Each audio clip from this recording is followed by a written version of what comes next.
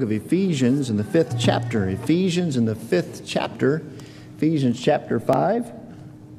And we're going to begin reading there in just a moment. Ephesians chapter 5. And this is this third part of biblical manhood and womanhood. We've been looking at this now and working our way through some thoughts from the Scriptures. Three important truths that we're going to get to. We already talked about two of them. We're going to get to the third one tonight. Ephesians chapter 5, beginning in verse number 22. Ephesians chapter 5, verse number 22. And we're going to read down through verse number 33. Ephesians chapter 5, verse 22. And the Bible says, "Wives, submit yourselves unto your own husbands as unto the Lord. For the husband is the head of the wife, even as Christ is the head of the church, and He is the Savior of the body. Therefore, as the church is subject unto Christ, so let the wives be to their own husbands in everything. Husbands, love your wives, even as Christ also loved the church, and gave Himself for it, that He might sanctify and cleanse it with the washing of water by the word, that He might present it to Himself a glorious church, not having spot or wrinkle or any such thing, but that it should be holy and without blemish. So ought men to love their wives as their own bodies. He that loveth his wife loveth himself. For no man ever yet hated his own flesh, but nourisheth and cherisheth it, even as the Lord the church. For we are members of His body, of His flesh, and of His bones. For this cause shall a man leave his father and mother, and shall be joined unto his wife, and they two shall be one flesh. This is a great mystery, but I speak concerning Christ and the church. Nevertheless, let every one of you in particular so love his wife even as himself, and the wife see that she reverence her husband."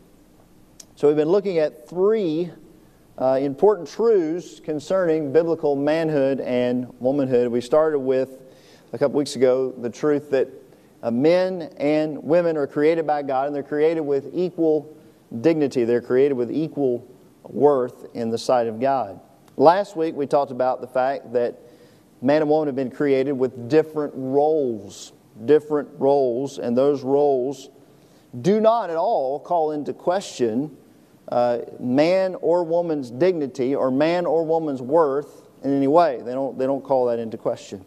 So, thirdly, this evening we're going to look at this third thought here, and then in subsequent messages, we're going to deal with some practical things about these truths. We're just laying some groundwork here. So third thing is this: God created men and women as a reflection of the Godhead, or of the Trinity, if you will. In other words, God created man and woman as a reflection of Himself, who He is. So this is where you see the beauty of equality and the beauty of difference, both. God exists. We believe that God exists, according to what the Scriptures teach. He exists in three persons, correct? There is one God. It's not three gods. There's one God in three persons. So there's God the Father, there's God the Son, and there's God the Holy Spirit, God the Holy Ghost. So think about the very personhood of God. Okay, we're talking about man and woman created as a reflection of the Godhead, a reflection of the Trinity. The persons of the Trinity, God the Father, God the Son, God the Holy Spirit, are equally divine. They are equally divine, each one. In other words, is the Father God? Yes. Is the Son Jesus Christ? Is He God? Yes, absolutely. Is the Holy Spirit, the Holy Ghost of God? Is He God? Yes, without question, all three. All three. Co-equal. Coexistent, eternally existent, right?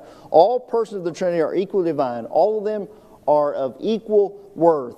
All of them are equally worthy of praise. They're equally worthy of worship. They're equally worthy of honor and glory and adoration. Yes. None is higher in worth than the other. None. They're equally divine. But at the same time, think about this thought, at the same time, the persons of the Trinity are positionally different. They are positionally different. They have different roles They have different roles. Now, this is clear through the Scriptures. Think about it. The Father has authority over the Son. When Jesus Christ on this earth, what did He say? I do always those things that please who? The Father. I do always those things that please the Father. So the Father sent the Son into the world. God sent forth His Son, made of a woman, made under the law, to redeem them who were under the law, right? That's what the Scripture says. God the Father sent the Son into the world. The Son is obedient. He does always those things which please the Father, so He's obedient to the commands of the Father. Jesus said this, John chapter 4, verse number 34. My meat. You remember the setting. The setting was Samaria, right? The setting was the disciples went into the city of Sychar to find food. And Jesus sat thus on the well. And He talked to the woman that was at the well. And He led the woman that was at the well to Himself, right? And then the disciples come back and He says, I have meat to eat that you know not of. And they're like, well, who brought Him food, right? Who brought Him something to eat? In John 4:34, Jesus said, my meat is to do the will of Him that sent me and to finish His work. So the Son is subject to the Father in the Godhead. The Father has authority over the Son, and the Son is subject to the Father. The Son sits where? He sits at the Father's right hand, right? He sits at the Father's right hand. We see that through the Scriptures. Look with me in the book of Romans. Hold your place here in Ephesians. We'll come back here in a little while. But go to the book of Romans. Look at a few passages here this evening. Move around just a little bit. Romans chapter 8. Romans chapter 8. Forgive me if I kind of move quickly. Romans chapter 8, verse number 34. Romans chapter 8, verse number 34. The Word of God says here, who is he that condemneth? It is Christ that died, yea, rather that is risen again, who is even where? At the right hand of God, who also maketh intercession for us. Go to the book of Hebrews for just a moment. Go to the book of Hebrews. Hebrews chapter 1. Hebrews chapter 1 and verse number 3. Book of Hebrews chapter 1, verse 3. Who being the brightness of His glory and the express image of His person, and upholding all things by the word of His power, when He had by Himself purged our sins, let's talk about Christ, Jesus, sat down on the right hand of the majesty on high. He sits down at the right hand of the Father. 1 Peter chapter 3. 1 Peter chapter 3, verse number 22. Who is gone into heaven, is on the right hand of God, angels and authorities and powers being made subject unto Him. So, who is at the right hand? The Son is at the right hand of the Father, not the Father at the right hand of the Son. The Son is at the Father's right hand.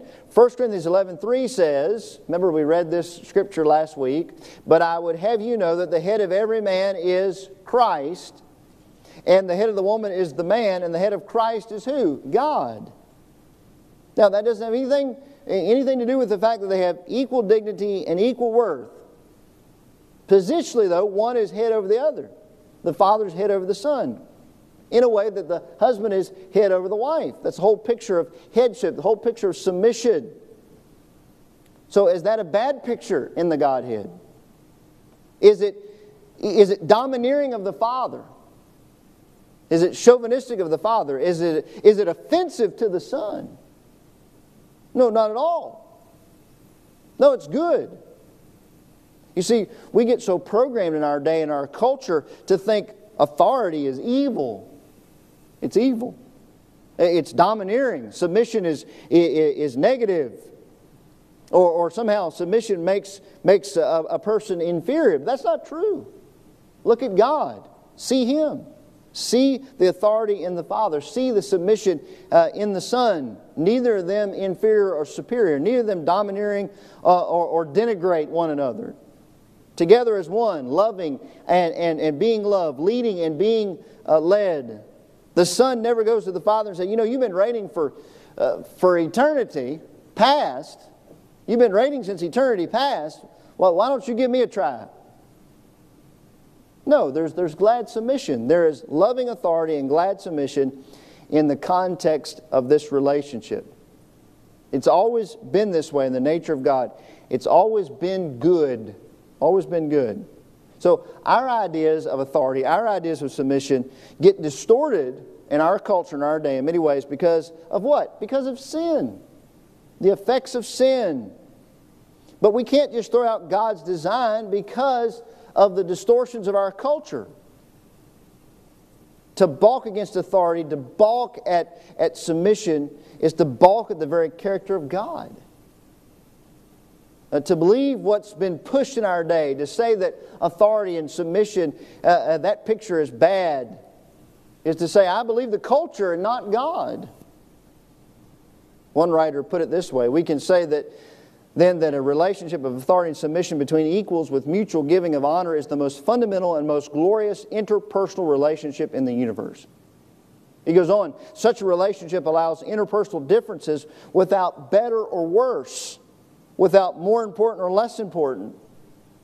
And when we begin to dislike the very idea of authority and submission, not the distortions and abuses, but the very idea, we are tampering with something very deep. We are beginning to dislike God Himself.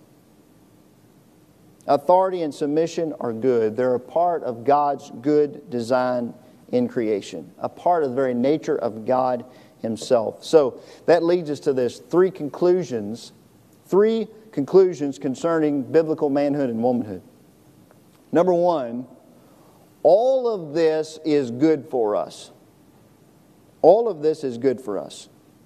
Go back to Genesis chapter 1 with me for just a minute. Genesis chapter 1. Look back at the beginning here of the creation when God created. In Genesis chapter 1, verse number 31. Genesis chapter 1, verse number 31.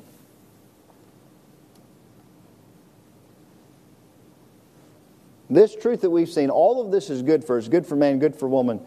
Why? Both are created in the image of God. Both are created with the likeness of God. Both with different roles. But Genesis chapter 1 verse 31 says, God saw everything that He had made, and behold, it was very good. It was very good, the way God designed it. And that's expressed clearly in God. The beauty and the wonder and the oneness seen even in the Trinity between the Father and the Son and the Spirit. This is, if you will, unity in diversity. They're attracted to one another. There's diversity there. There's differences, but there's unity. So think about that for just a moment. All this is good for us. First of all, unity in diversity. We're attracted to one another by our differences, right? Man and woman, different. It's good that we're different. It's good that we're different. Oh, it's challenging at times, yes, but it's good. What makes it good is we're not the same. We're not the same. Our differences is what makes it good.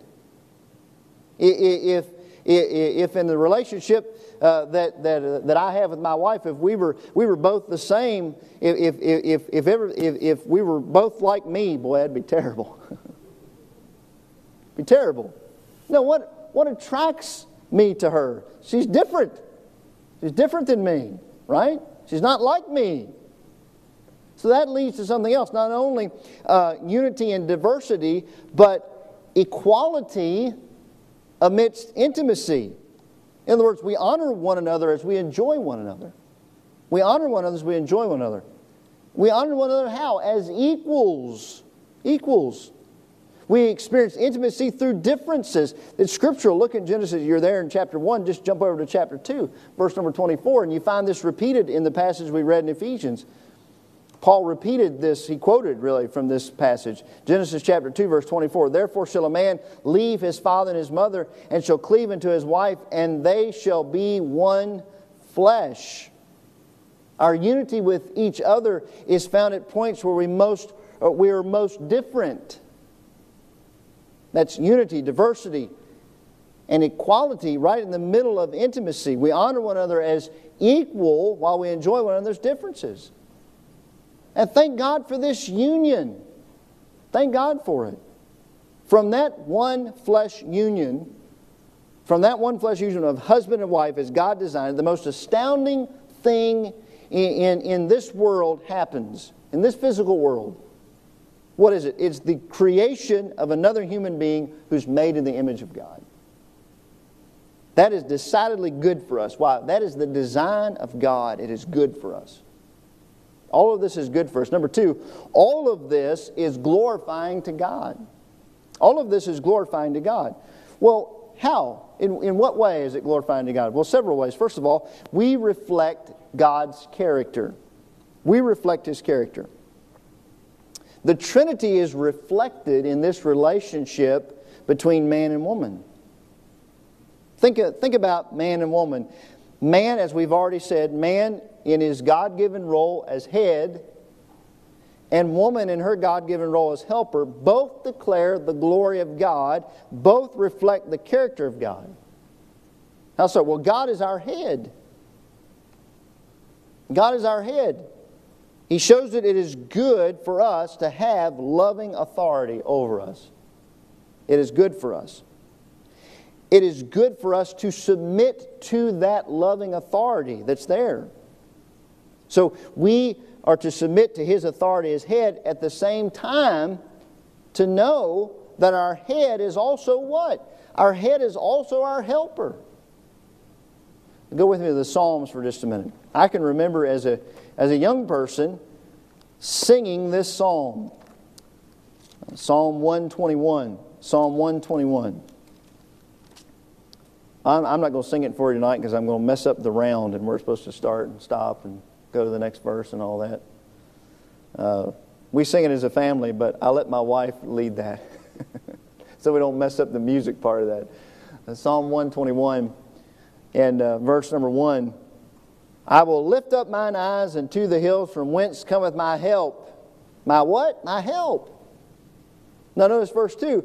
My help cometh from where? The Lord, which made heaven and earth. So we see both facets of the character of God. He's head and He's helper. It's both reflected in the man and in the woman, right? Head and helper. If we undercut that, if we ignore that, if we disregard that, well, what are we doing? We're missing out on seeing the character of God that He wants reflected in us. He's designed us this way for a reason, head and helper. Okay, so we reflect His character. Secondly, we trust His Word. We trust what the Scriptures say. So this is an area, as many areas throughout the Word of God, the Bible comes up totally against, cross-grain, the patterns of our culture. Totally opposite direction. And so now we're forced to make a decision, right? Are we going to believe the Bible? Or are we going to follow the Bible? Or are we going to side with the culture? Which way are we going to go? Are we going to trust the culture that is present in our day, that says personal worth and personal roles, they're linked together, and if you have a different role, that clearly diminishes your worth. If the roles aren't equal, that diminishes your worth. That's what the culture says today. But we come back to the Scriptures, and your worth is not found in your role. Your worth is not found in your role. Your worth is found in the fact that you've been created, male and female, in the image of God. So am I going to trust what God has said, what God has laid out, who says that we have worth because we are made in His image with different roles for His purposes that eventually exalt Him? Who am I going to believe? Who are we going to trust? Either the Word and its authority, or the ideas of the culture. Which one are we going to hold to? Well, may God help us to trust His Word, even if it goes cross-grain with the culture in which we live, so that we can reflect His character. We can glorify Him as men and women according to His design. See, all of this is good for us. All of this is good for us. All of this is glorifying to God. Third thing, all of this is the essence of the gospel. All of this is the essence of the gospel. So the foundation that's laid in Genesis chapter 2 is not coincidence. It's not coincidence. It's not happenstance. No, it's very purposeful in the plan of God, how He outlined it. Now, back in Ephesians 5, we read it just a moment ago. If you go back there, if you held your place there, put a bookmark or your finger there. Ephesians chapter 5, verse number 32, the Bible says, this is a great mystery. This is a great mystery. In Genesis 2, what was going on, all this is a great mystery. Now, when he says mystery, when Paul says mystery here in Ephesians chapter 5, verse number 32, he doesn't mean it's Sherlock Holmes, elementary, my dear Watson, I've got a mystery to solve. That's not what he's talking about. Not something I've got to try to figure out. I've got to get my magnifying lens out to figure out what's going on. He means it's something that's hidden here that'll be uncovered, that'll be revealed more later. And that's what he's doing. He's uncovering and he's revealing the picture for us in Ephesians chapter 5. In Ephesians chapter 5, what does he say? He says that man was created this way, woman was created this way. Male as head, female as helper in the design of God, so that this relationship between man and woman, there would be a clear, a visible picture of God's relationship with His people, Christ's relationship with the church. Spells it out here in Ephesians chapter 5. This is where we realize that manhood and womanhood is much greater than just how it affects this or that in our lives. No, it's much greater than that. It's a divine drama on a divine stage where God has chosen to create man this way and woman this way and marriage to look like this, as He spelled out here in the Scripture, so the world would see a loving picture of a groom and a bride. It's a picture of Christ and His church. Why do we think today that the devil and the demons that follow him, why do you think they're in an all-out assault on the family? Let's do everything he can to mar the picture that Christ has outlined. Everything he can. Men, we're to be a groom that, like our Heavenly Father, is trustworthy to lead a bride well. And ladies, you're to be women to be a bride that loves her groom well. Christ is our sacrificial groom. The Son of God came at the bidding of the Father. Came to do what? Came to be obedient unto death. Even the death on the cross, the Bible says. To save us from our sin. But the Bible describes Him as what? A groom. A groom.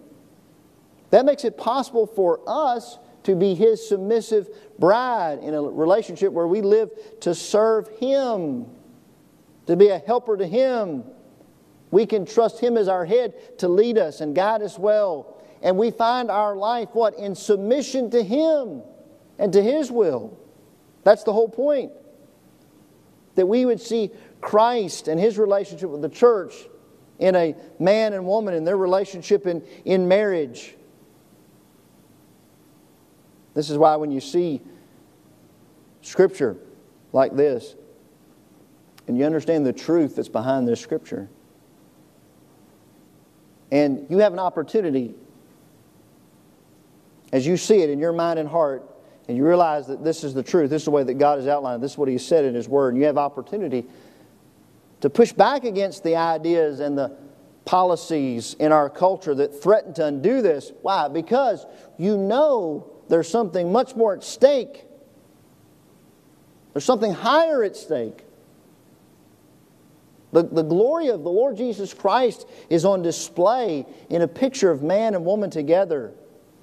And we fight that truth with zeal. God has designed the headship of men and the help of women to display the glory of Christ and the salvation of the church. And we want His glory known. We submit our minds, we submit our hearts, we submit our lives. We embrace the complementary differences between man and woman because we know that a right understanding and practice of biblical manhood and biblical womanhood is essential. What's it essential for? It's essential for passing on the gospel to the next generation. How are boys and girls and young men and young women to see the gospel in us, if we undercut the very picture of God in man and woman and in marriage, it's essential that we take these truths and we embrace these truths. All three of them, man and woman, created equal in dignity, equal in worth. Man and woman created with different roles that don't call into question the dignity or worth in any way. And then man and woman created as a reflection of the Trinity, as a reflection of the Godhead. All of this is good for us. All of this is glorifying for Christ. And all of this is the essence of the gospel.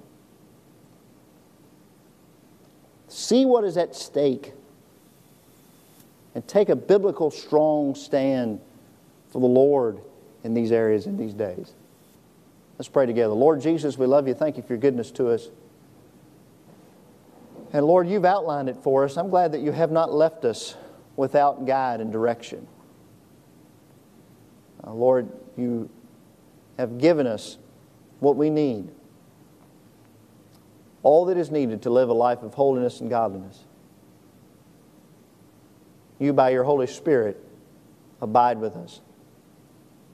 We have the strength, not in and of ourselves, certainly not. But we have the strength because we have you abiding with us. Now, Lord, help us to see anew and afresh these truths. And then, not just to see them, but then, Lord, to put them into practice, to live them out. Lord, I pray now that you would help us daily, Lord, as we see these truths being denied, as we see these truths being suppressed. Lord, I pray that we'd speak out boldly for you, in love, of course, but boldly, speaking the truth in love. Guide us and help us, we pray. Lord, as the days that we live in get more spiritually dark, help us to shine brighter. Help us to live brighter lives, brighter testimonies of influence. In this day in which you've placed us, this opportune time of all times, this opportune time that we have, possibly at the end of this age, to tell others of you, and to represent you well in this hour. Help us to do it, we pray. Bless the families, bless the marriages, the homes of this church. Help us to be the homes and the marriages that we ought to be for Thee. Bless now, give us wisdom as we share requests one with another. Give us wisdom to know how to pray as we ought to pray concerning each need. We ask these things in Jesus' name for His sake. Amen. Well, amen. God bless you.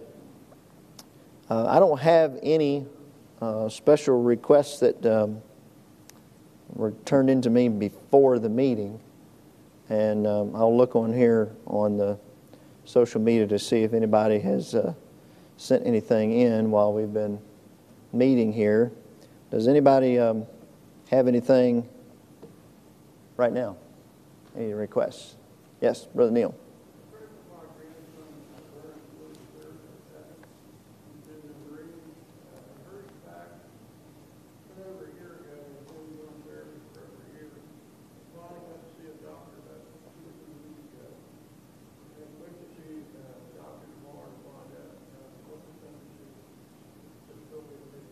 Okay. Okay, so pray for Vernon Corey. And doctor appointment tomorrow, you said? Yeah. Tomorrow. And knowing what disability he's going to be receiving there.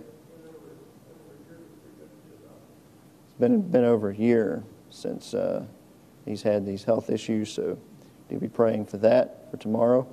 Lori Singles sent in here that she has an unspoken request, so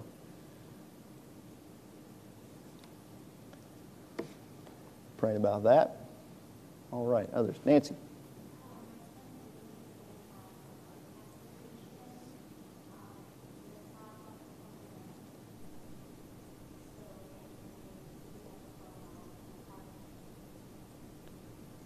Okay.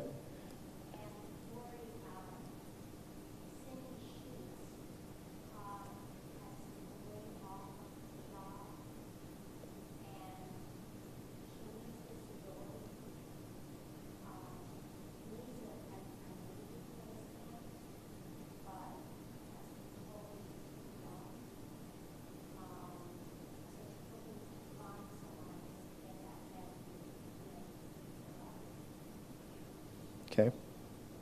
So pray for Nancy's son, Lee, and Nancy Rogers. Son Lee is going to have a heart catheterization on the 29th of this month. Is that correct? 29th of this month, 29th of July. So pray for wisdom there. And then pray for Cindy Sheets as well, and seeking that she needs a knee replacement, and looking to get some disability help there for that as well. So do remember Cindy. Yes, Dawn.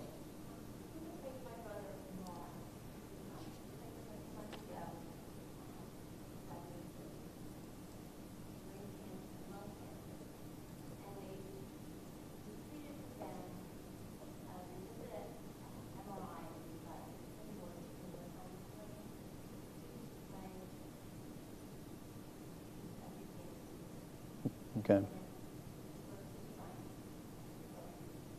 Okay. Pray for Dawn's brother Mark Newcomb, and they found some more tumors there on his brain, so pray for him as he goes through this treatment. Pray for strength there for him.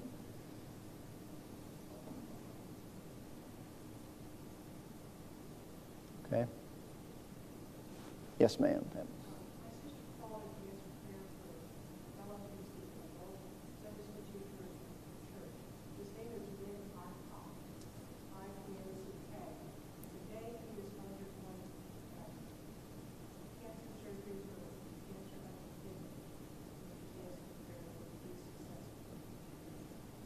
Okay.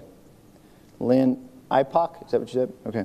Lynn Ipock, and let's see, is this out in Missouri? Yeah. Sunday school teacher for Pat's sister out in Missouri, had cancer surgery, kidney, and so pray for him and healing there, and wisdom for the doctors as well.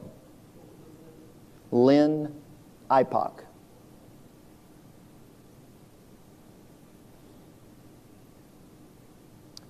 Okay. Any others? You got one, Dean?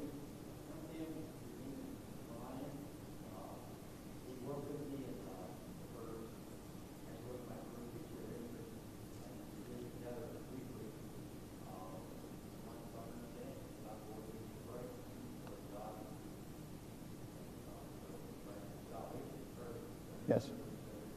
Good. Amen. Pray for Brian, and this is someone that Dean's had an opportunity to witness to, and he's shown interest in Christ, so pray for his salvation.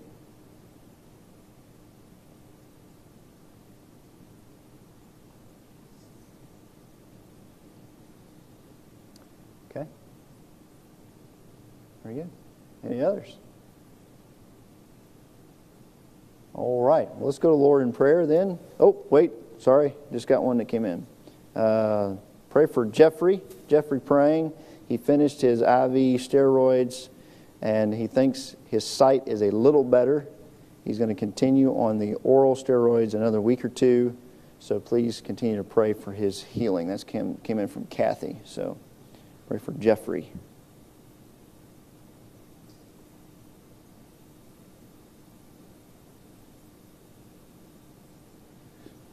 Okay. All right. Any others? Anything else? All right. Well, let's go to the Lord in prayer. And then once we're concluded praying, you are dismissed. Appreciate you being here.